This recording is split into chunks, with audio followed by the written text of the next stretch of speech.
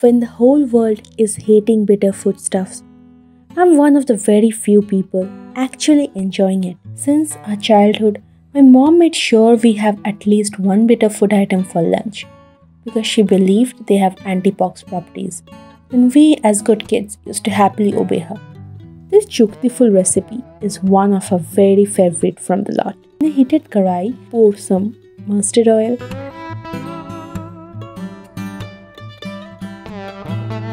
when the oil is hot, break 1 or 2 dried red chili and add it for tempering.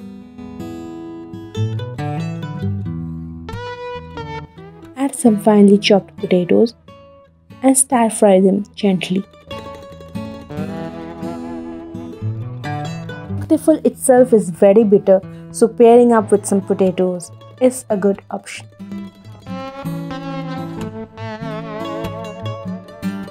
Add some turmeric powder, salt and red chili powder and stir fry the potatoes, occasionally covering by a lid. Juktiphool or Green Milkweed Climber has medicinal values and has been talked about in Ayurveda.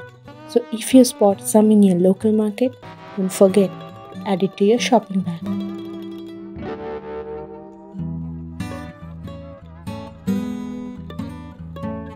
Oh well, now that the potatoes look quite crispy, let's add radhoni and some kalo jeera.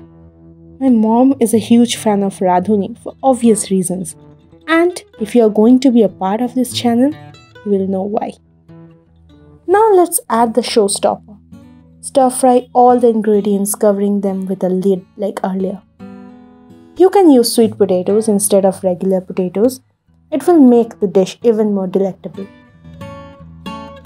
I love every morsel of this paired with some good old steamed rice, and I'm sure you will too.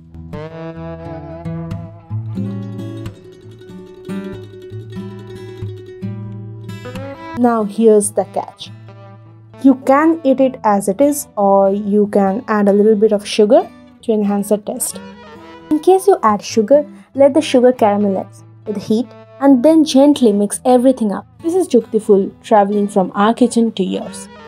Like, subscribe, share the foodie happiness, and I'll see you in the next video. Bye.